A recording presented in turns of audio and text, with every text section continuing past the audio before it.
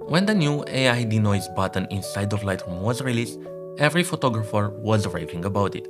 But today, I wanna take a minute and talk about the all noise reduction slider that can do some pretty neat things. And I'm saying this because the old luminance sliders is one of the really few ways to add a bit of blur to your photos without having to jump to Photoshop.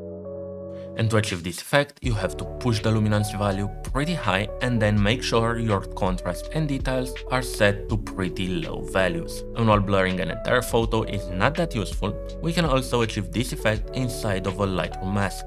And if we combine this with a bit of sharpness reduction, because yeah, that's something you can also do inside of a Lightroom mask, you can actually blur out parts of your photos.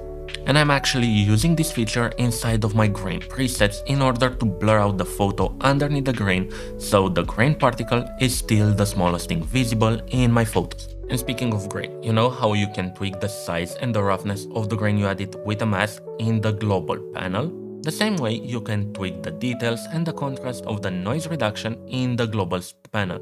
And since I'm pretty sure my minute has passed, I'm gonna stop talking about noise reduction, but if you wanna learn some more about grain, you can head over on my website because I just dropped a new article going super in depth on how you can emulate it inside of Lightroom.